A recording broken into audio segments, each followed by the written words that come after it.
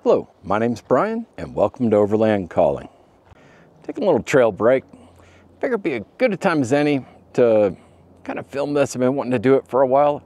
It's called Gaia for Dummies. If you think Gaia is too hard to understand, too complicated, too much stuff to learn, well, hold on. You may want to watch this. I'm going to show you my dumbed down, simplified version of using Gaia. For me, it's been key because I'm not into the whole tech thing. Now, Gaia has a lot going on. Like, it's a pretty powerful program. It can do a lot of stuff. We're not going to talk about most of that today. Because at its core, guess what Gaia is? It's a map. Now, I may not know much, but I know how to use a map. So, we're going to dig in, sit back, enjoy the view, and try and figure out the funnest way to get back to civilization. So, all right, let's see if I can do this without falling down the Grand Canyon. Yes, that is the Grand Canyon behind me, North Rim. But that's a different video. So, at its very core, Gaia is a map. Never forget that. That's the key to making everything understandable and make sense. All right, kick things off here, open up Gaia. It always takes me to some random location.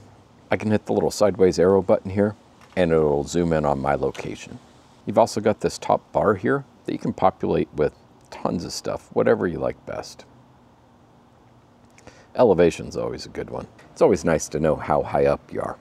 All right, right below that Find Me button is this little sandwich looking thing.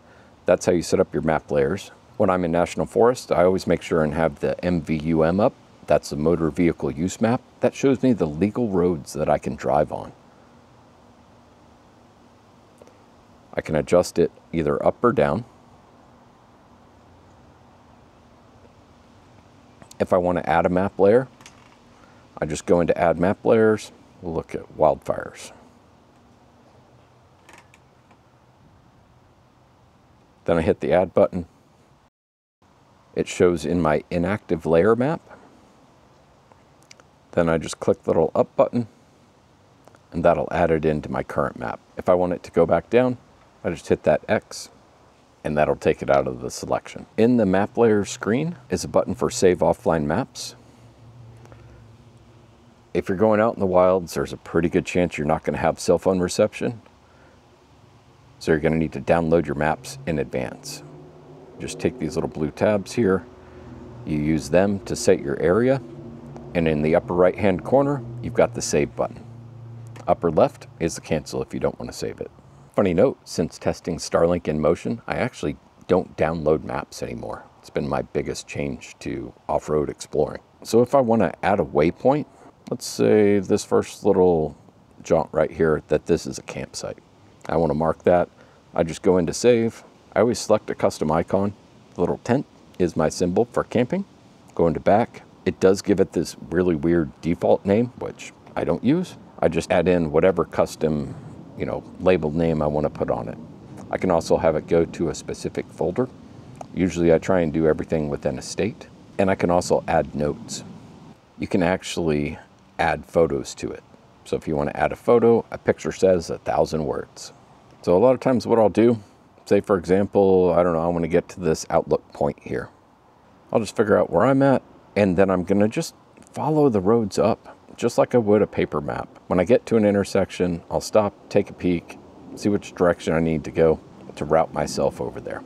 Say I get here and I need to go find gas. Well, I've already got a gas spot marked way up here. But I can navigate around all these different roads. Is it a bit of a pain? Yeah, it is, just a little bit. But I don't mind. I mean, I'm not in a hurry. I'm not going 80 miles an hour down the road, traveling along at less than 20 miles an hour. All right, that's it. Gaia quick and dirty. I hope this helped. If it did, please smash that like button. Let me know this kind of stuff helps. If not, I won't waste my time making it. Till next time, enjoy the ride.